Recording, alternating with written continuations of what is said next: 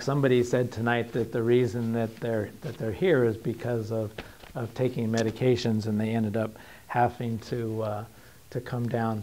But I looked up drug errors, and it's astounding that this isn't side effects. This is drug errors.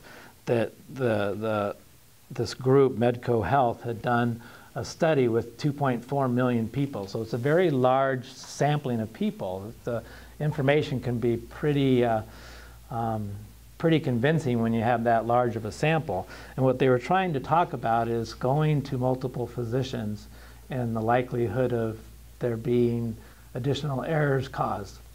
And they found that if you just go to 2 different doctors, you would have the potential of having 10 med errors in a year. And if you increase that to 5 doctors, then the possibility or the occurrence of med errors rose by 60% to 16.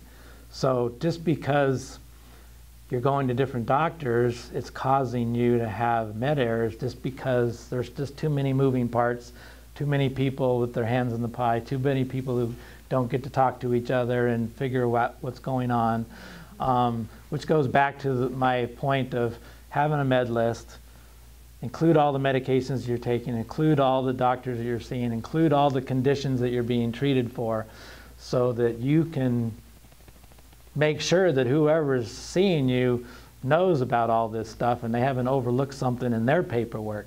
Because according to this large study, the more doctors you see, the more likelihood you're going to have a med error caused.